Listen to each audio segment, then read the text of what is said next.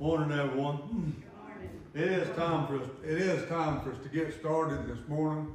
As always, we need to keep in mind each and every one's on our prayer list. We have some more that I will announce when we do our regular services. I'm not going to go through these extra names right now, but we need one in particular. I think I'm going to mention is Chester Perry.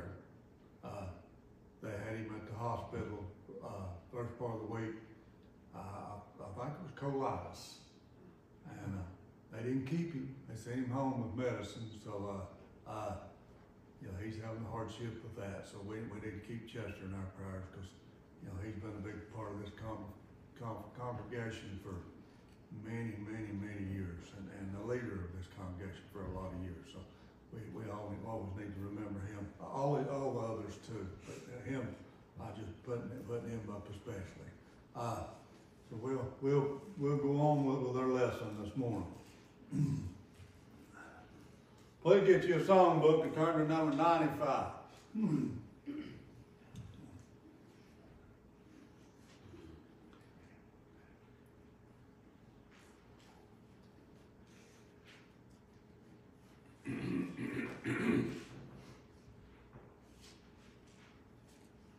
Earth holds no treasures but perish with using, however precious they be.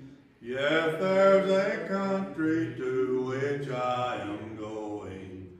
Heaven holds all to me. Heaven holds all to me. Brighter its glory will be. Joy without measure will be my treasure. Heaven holds all to me. Out on the hills of that wonderful country, happy, contented, and free, loved ones are waiting and watching my coming. Heaven holds all to me. Heaven holds all to me. Brighter its glory will be. Joy without measure will be my treasure. Heaven holds all to me.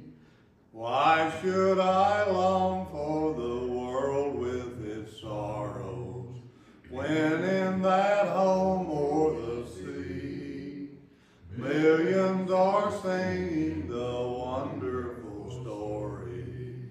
Heaven holds all to me. Heaven holds all to me. Brighter its glory will be. Joy without measure will be my treasure. Heaven holds all to me. Bow with me, please. Our Heavenly Father, we again come to you, always thanking you for the many blessings you've given us in this life here on earth. Father, we pray for all the sick and those dealing with hardships in their lives. We pray for comfort, for strength and courage for all to deal with their hardships. Father, we need to pray for every soul around this world. We all need to do that. We need to get on our knees and pray for every soul in this world. That there's so much bad stuff going on. Father, I could go on a long time in this prayer, but we want to just pray for your guidance in everything that we do. And I pray that each of us will turn to you and let you guide their way. Father, we ask now that you be with us as we go through another lesson of thy word. Guide us, guide Brother Ernest and his lesson. Forgive us of our many sins. In Christ's name we do pray. Amen.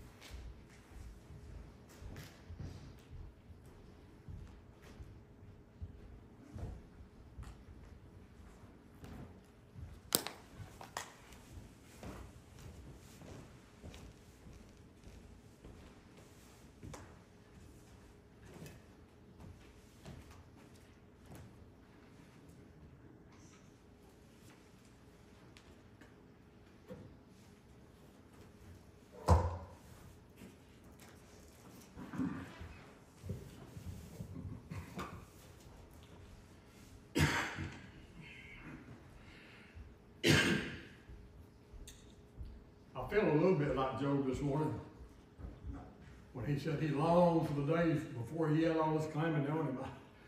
I long for some of them days so I could jump up and run up here without any problem. Can't do it now. Told Brother Maurice last week when I finished the class, he said, well, are you through with Job? And I said, yes. But then I run into Mark. He said, can you cover for me one more week?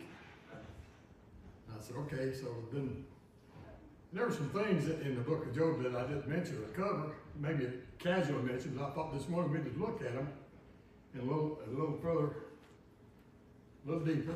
So if you get your book, your Bibles, and open up to Job chapter 37.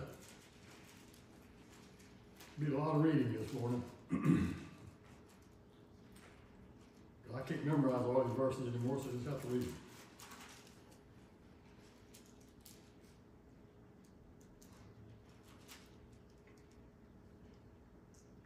Actually, in chapter 38, we're going to start.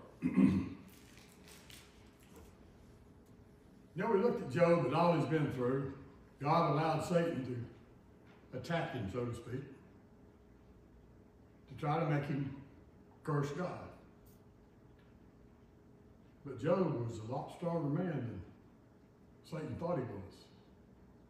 He thought he could take everything he had, all his possessions, and he would curse God to his face. That didn't work. So then he decided, he told God, he said, skin for skin will a man turn on you. And God said, well, you have at him, but just don't take his life. So we know that Job was afflicted with the boils from the top of his head to the soles of his feet. Now I read off all the symptoms of what he's going through with that condition. Excuse me. Then his 3 friends showed up. They weren't any help at all. They told him, you've done something wrong, you've sinned, that's the reason all this is happening. Well, he wasn't convinced of that either.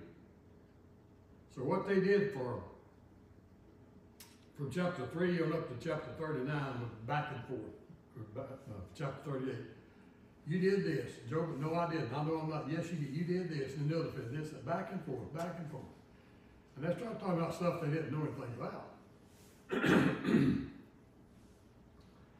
So that goes on and on and on. Then we get to chapter 38. Anyway, if you read along with me.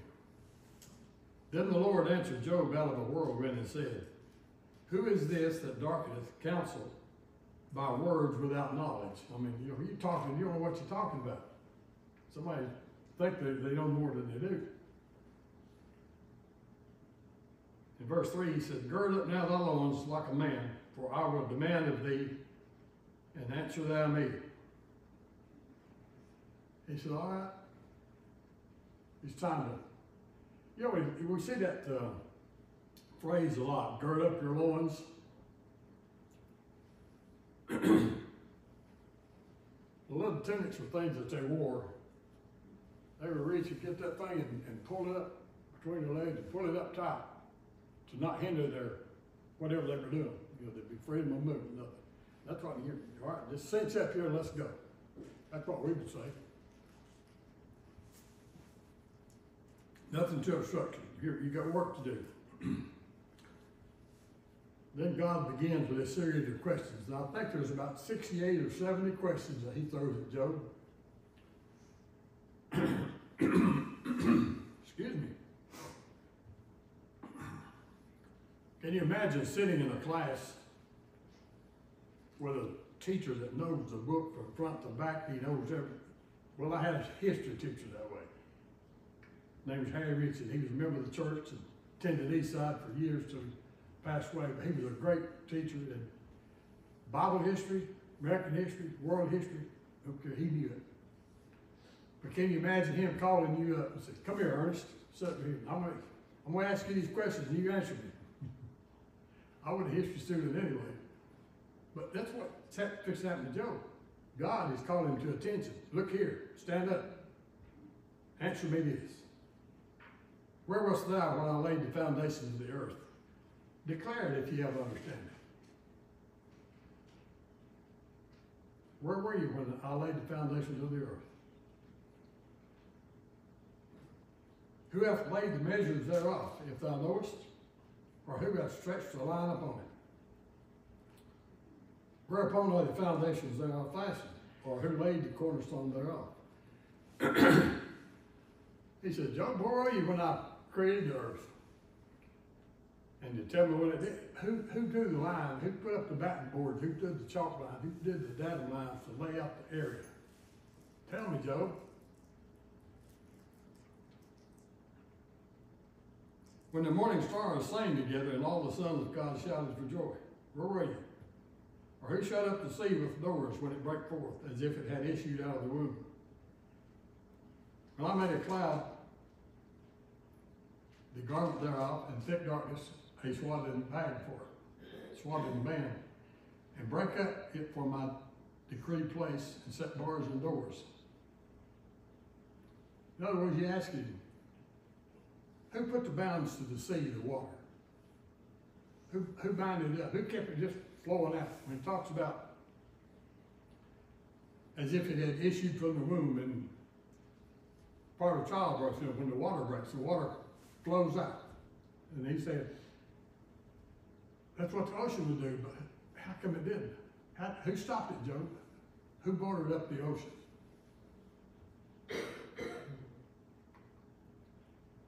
In verse 11, he said, and hitherto shalt thou come, but no further, and here shall thy proud ways be stayed. Hast thou commanded the morning since thy days, and caused the day spring to know its place? Do you control the morning and evening? Do you tell day, dawn when to come, and darkness when to come?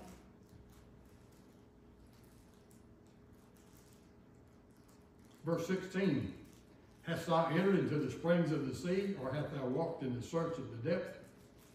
Have the gates of death been opened unto thee, or hast thou seen the doors of the shadow of death? We're going to look at the springs of the sea a little further in a minute, but there's several scientific facts that are mentioned here in Job that man didn't know about at this time. Science didn't discover them, well, they were discovered till years and years and years and years later. But God's asking Job these questions now. Shows you how far advanced God is, that he could ask these questions that man can't answer. He said, have the gates of death been opened unto thee, or hast thou seen the doors of the shadow of death? Do you know what death is, Job? Have you been there? Have you come back? Job can't answer that. Only one person has seen death, been there and come back. Hast thou perceived the breadth of the earth? Declare if thou knowest it. Where is the way where light dwelleth? And as for darkness, where is the place thereof? Where does the light stay? Do you have a home? Where's it live? Where's the darkness? Where does it stay? You know, we have light and we have dark. We don't ever consider but where it goes. You know, where's the light during the nighttime? Where's the dark during the daytime? Things that we probably don't even think about. But he's asking Job, you know so much, Job, tell me these things.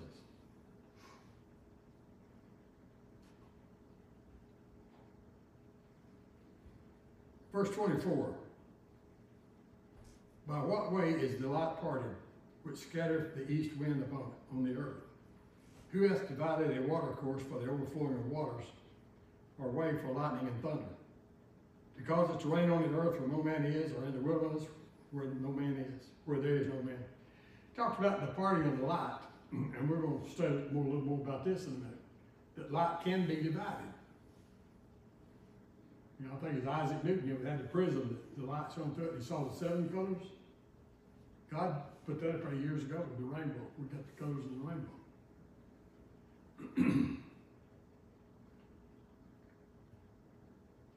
He said, who causes it to rain on the earth where no man is, or in the wilderness where there is no man? It rains everywhere. God doesn't choose for it to rain here and not rain here. I know the deserts are dry. That's just the way it is. God says he causes it to rain where there is people and where there's not people. He said, and that's to satisfy the desolate and waste ground and cause the bud of the tender herb to spring forth. Hath the rain a father, or hath begotten the drops of dew? Out of the womb came the ice and the hoary frost of heaven. Who hath gendered it? The waters are hid as with a stone, and the face of the deep is frozen. Canst thou bind the sweet influences of the Pleiades, or loose the bonds of Orion? Canst thou bring forth Mazzaroth in his season, or canst thou guide Arcturus with his sons? Knowest thou the ordinances of heaven? Canst thou set the dominion thereof in the earth? Notice the ordinance of heaven. Job, can you do that? Can you put all these planets, these stars, can you arrange them and organize them where they in their orbits? How about it, Job? Can you do that? Canst thou lift up thy voice to the clouds, that the abundance of waters may cover thee? Can you send lightning that may go and say unto thee, here we are? Who hath put wisdom in the inward parts? Who hath given understanding to the heart? Who can number the clouds in wisdom, or who can stay the bottoms of heaven? When the dust groweth into hardness, and the clouds cleave fast together. Wilt thou hunt the prey for the lion, or fill the appetite of the young pup? Talk about this weather situation, about the water, the rain. Can you make it rain, Job? Can you call the lightning down? When the ground is dry and it's all clouded up, can you call the water? Can you make it rain to dissolve these? He said, then will you hunt the prey for the lions, and you feed the young cubs? When they crouch in their dens and abide in the covert to lie in wait. Can you go down and feed them? I wouldn't want to go try to feed a lion.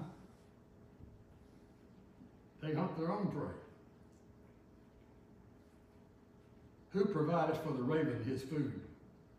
When his young ones cry unto God, they wonder for a lack of meat. He just asked Job a lot of stuff here that it's hard for me to fathom some of these things. And all I've got to go on is what other people that have studied this deeper than I have and made notes on it and kind of look at it and try to get an idea of what they're talking about. Some of it's plain, some of it's not. But the fact is, Job didn't know any of it. Just thought he did. God gave him the opportunity to answer it, and he didn't. Chapter 39 said, knowest thou the time when the wild goats of the rock bring forth? Or canst thou mark when the hinds do calve? Do you know, Job, when these goats are going to have their young? What day, when, what hour? Do you know that? Canst thou number the months that they fulfill, or knowest thou the time when they bring forth? They bow themselves, they bring forth their youngs, they cast out their sorrows. The young ones are in good liking. They grow up with corn. They go forth and return not unto them.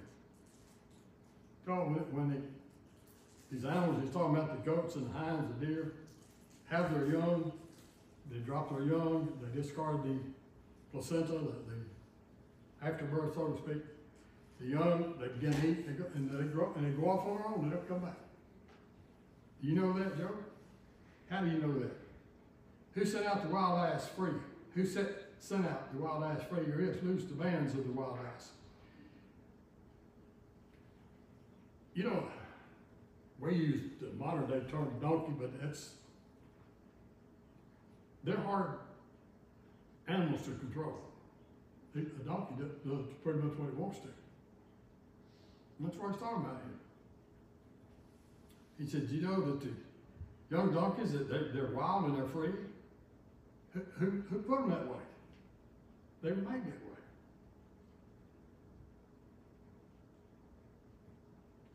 He said, talking about the donkey, he said, whose house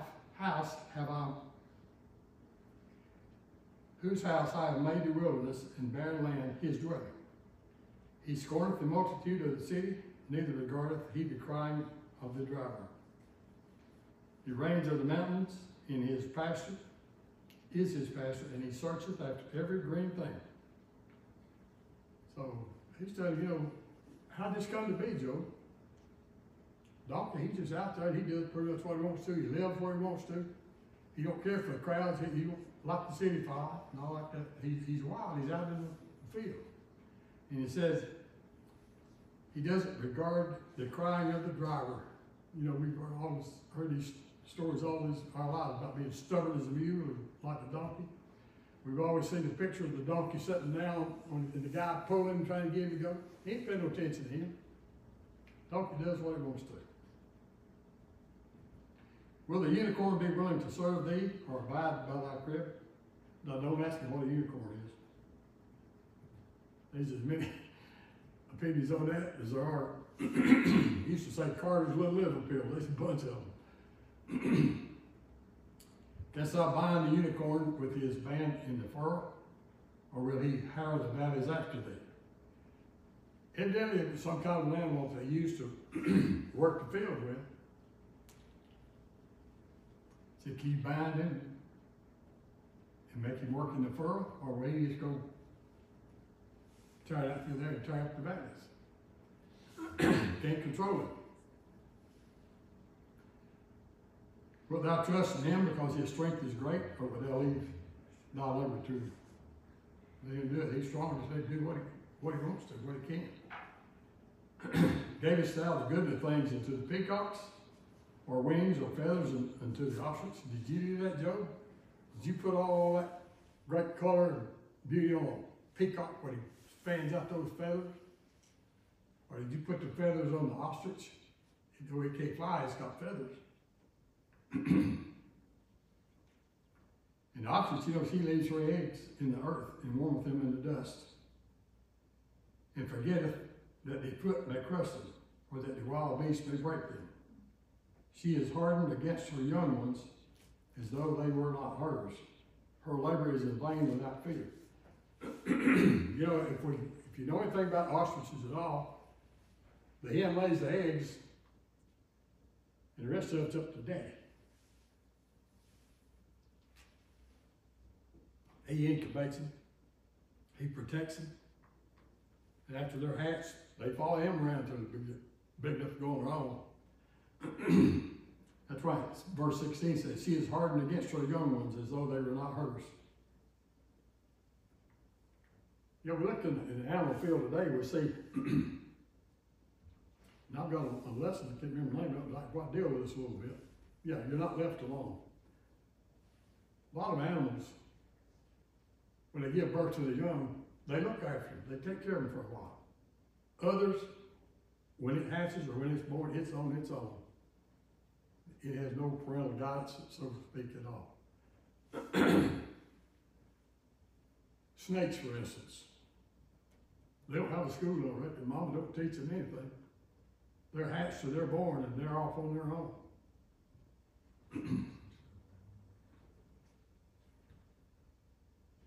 It says, verse 17, talking about the mother ostrich, says, God hath deprived her of wisdom. Neither hath he imparted to her understanding. What time she lifted up herself on high, she scorneth the horse and his rider. She just don't care for the raising of the kids.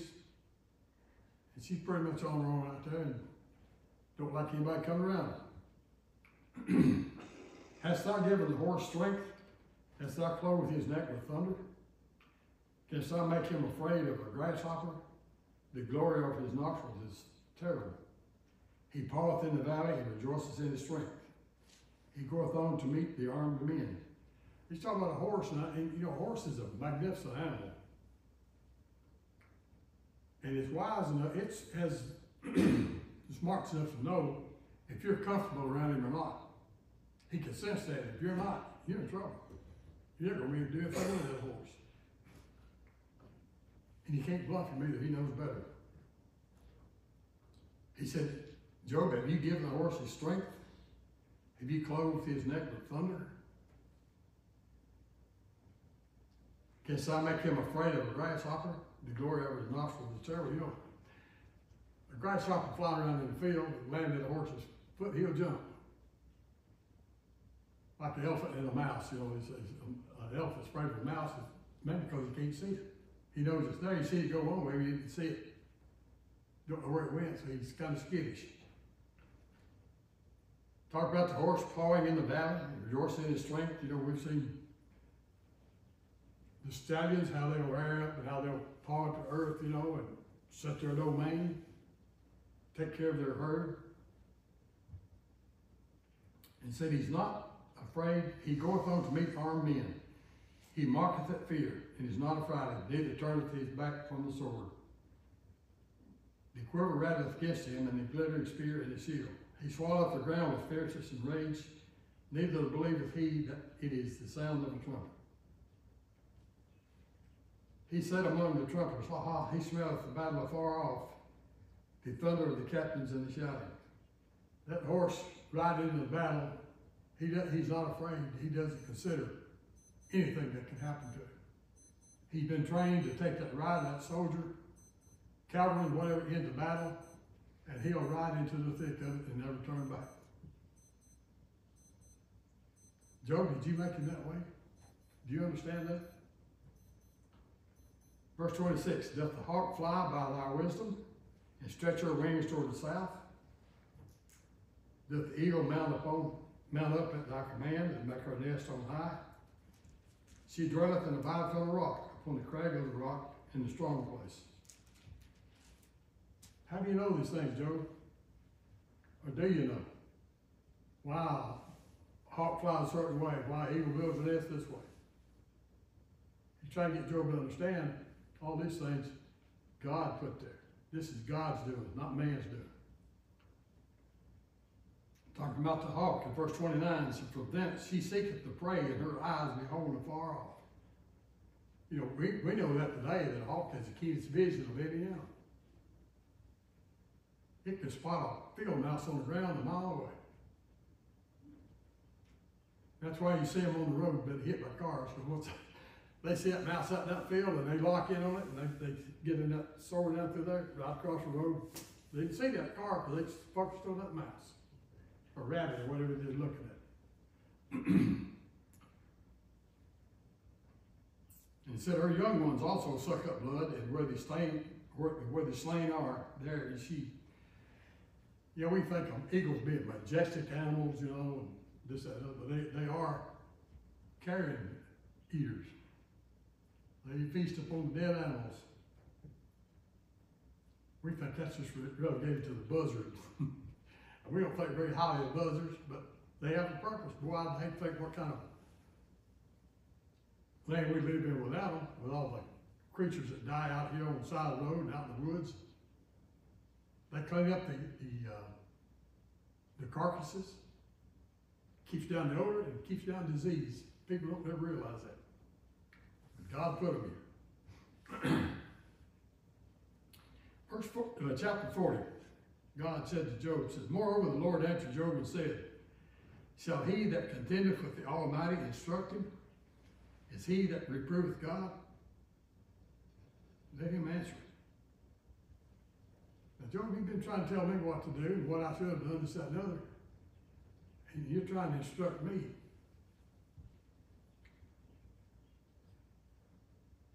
If you're going to do it, answer me all this I just asked you. You've been trying to show how smart you are. Then Job answered the Lord and said, and showed that he is smart. Really. He said, behold, I am vile. What shall I answer thee? I will lay my hand upon my mouth. I don't want nothing, I'll just shut up. The Lord made his point. Job, with all these friends, back and forth, back and forth, back and forth. Some things are true, some they were stretching, but his friends, all they could think of was, Job, you've done something wrong, because that's the way God deals with you. When you sin, he's going to punish you. That's not what Job believed, and that's not what he said.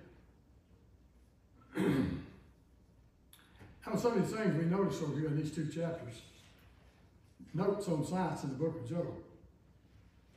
Many people think that the Bible and science are at odds with each other. That's not so. The God of the Bible is the creator of the universe, And anytime his inspired word speaks of scientific matters, it speaks accurately. Scientific accuracy of the Bible is one of the most powerful evidences for God and the divine inspiration of the book, the Bible. You know, the harder science works to try to disprove the Bible, the more it proves it. Archaeology has made more discoveries in the past 20, 30 years that prove things mentioned in the Bible really were, that people have denied all these years. But now they're finding all this stuff, yeah, they come from this certain age. So they find it with these writings on it that mention so and so and so and so. If they want to stay where they are and not prove the Bible exists, the thing for them to do is quit digging. Because the more they dig, the more they're going to find, the more it's going to substantiate what the Bible has said. So we have every right to expect that in the Bible, as the inspired revelation of heaven, be scientifically accurate. Even though it's not designed to be a technically scientific treatise on anything. Moreover, it is entirely possible that the scriptures, whenever they happen to touch upon a matter that relates to some phase of material or physical universe, have been anticipated scientific facts that man, by means of his intellectual curiosity, would not discover for many centuries. That's like some of the things we mentioned here a while ago. God knew it then, mentioned to Job, Job knew it, but we didn't know about it until centuries later. Wayne Jackson said in his book of Job on page 123, after all, God's revelation of truth is not limited by man's development of knowledge. God doesn't get smart enough to prove the Bible. The Bible proves itself. We just got to understand it. And the more people dig and dig and dig, the more this comes to be the fact.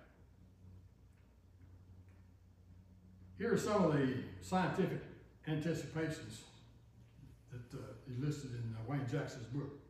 In Job 38, 4 through 6, the Lord asked Job several questions about the earth. He mentions the foundations being laid.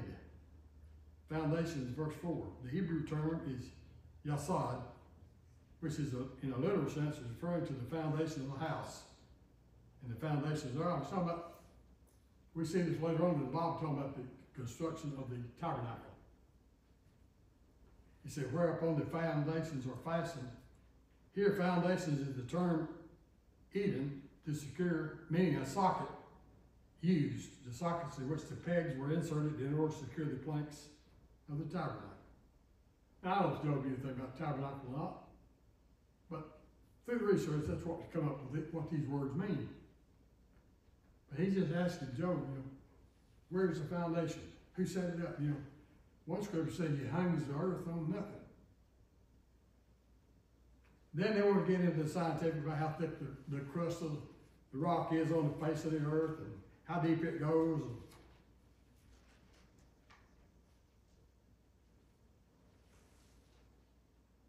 I don't think that's really relevant to what Job was being told here. He wasn't getting a science lesson on the crust of the earth is 300 miles deep, or 300 feet deep, and then it goes down to the rock, which is so many hundred feet deep, and the core of the earth. I don't think that's what he's talking about. He's talking about a building, or making something, especially a building, because he's talking about the foundations. Where were you when the foundations was laid? Who laid it? Who drew the line? The Lord asked Job in 38:16, he said, hast thou entered into the springs of the sea? Are there submarine springs that issue from the ocean floor? Indeed, the earliest secular reference to such was recorded by the Roman geographer Strabo in 63 BC. He lived 63 BC, 21 AD. Yet the Lord quizzed Job regarding this fact thousands of years earlier. Been there all the time, nobody knew it. Job was asked, have you walked in the recesses of the deep? 38 and verse 16. In a similar passage, David referred to the channels of the sea, 2 Samuel 22:16. His science oceanography dates from about 1873 in the year of the Challenger expedition, 1873 to 76, commenced the first scientific exploration of the ocean floor. During this study, a canyon 5.5 miles deep was discovered in the Pacific. Since that time, numerous other canyons have been found. One near the Philippines is over 7 miles deep. And before the invention of echo sounding equipment, it was generally thought that the bottoms of the ocean would present the appearance of plains, plateaus, and gentle rolling terrain. Now we know that it has valley and mountain ranges, even canyons, to equal all the forms that we find on land. Yeah. Have you walked on the ocean floor, Job? Have you seen the recesses of the deep? God knew it then. Plain as Job. Concerning the light and darkness, the Lord asked Job, where is the way to the dwelling of light? As for darkness, where is the place thereof? Light is said to dwell in a way. In the Hebrew word direct, which is literally a travel path or road, whereas darkness is said to be a place. Light is the way, darkness is the place.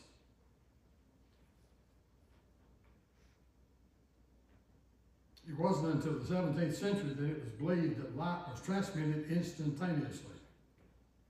Then Sir Isaac Newton suggested that the light was composed of small particles which traveled in a straight line. Talking about the theory of light. We know that light traveled how far? How fast? 189,000 miles per second, or something like that. Faster than we blink an eye. Excuse me. I can't get cleared up this morning.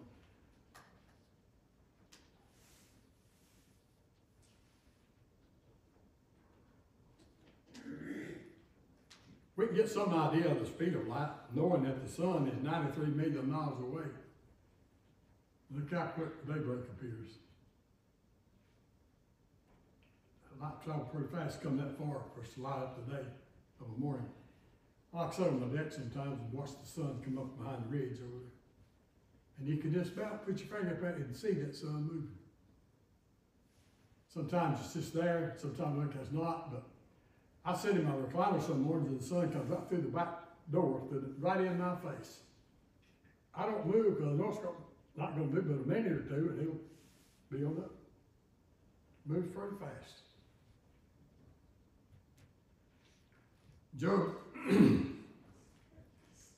Jehovah also inquired Job, by what way is the light parted? And this is where we know that Sir Isaac Newton used the prism to bend the light to see to part the colors from the light. But God already knew that. You know, we saw that long before Isaac Newton. You know, the Bible talks about God put the rainbow in the sky, the 7 colors in the sky. When he talked about the certain constellations that Job was asking, I bind the cluster of Pleiades and I'll loose the bands of Orion. Now, I'm not an astrologer by any means.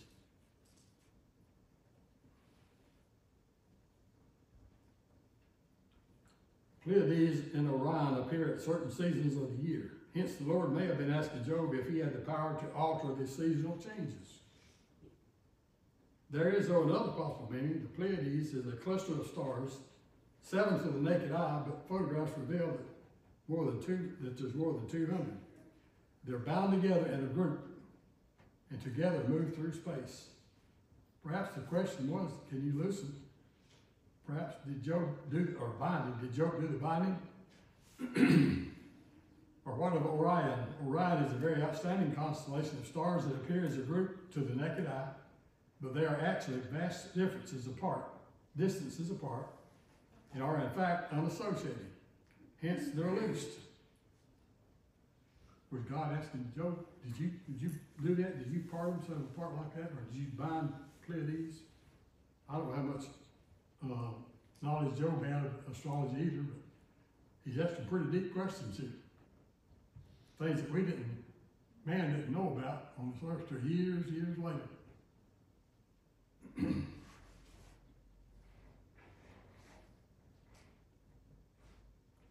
We know that the dominion of our nearest star, the sun, was ordained of God to rule the day, Genesis 1:16. Without it, of course, we would not survive for 1 minute. Then there's the moon, which Moses declared was appointed to rule the night. You know, the moon is our closest neighbor. The moon revolves around the earth in an elliptical orbit. It takes the moon 27 1/3 days to orbit the earth. And you know, when it's on the light side, the gravitational pull is when we get the high tide. When we get high tide on one side of the earth, it's low tide on the other, because it's pulling the water up, it's pulling it down from the other side. As it goes around, it does that 3 times a day, 2 times a day. Got 2 high tides and 2 low tides. If the moon were significantly larger or smaller, life on Earth would be altered drastically. Some of the things I mentioned, does it appear that somebody knew what it's doing when everything was created and set into motion? It didn't happen by chance. It didn't come from any big explosion. And to this day, I can't figure out why people want to hold this Big Bang theory. This is where everything comes from. I was a kid who used to play with firecrackers a lot. And I'd get to put that firecracker under a pile of wood or rocks or something like that, set it off, and it'd go bang, and then here I've got a pretty rock structure of some kind, like a fireplace, or unstick of wood, blow it up, and here's a little wooden car come out of that. Best illustration I've heard is you take all the little screws and wheels and things you can find and put them in a bag, shake them up, and pour it out, and get a Rolex watch. It's not going to happen. But that's what people say today.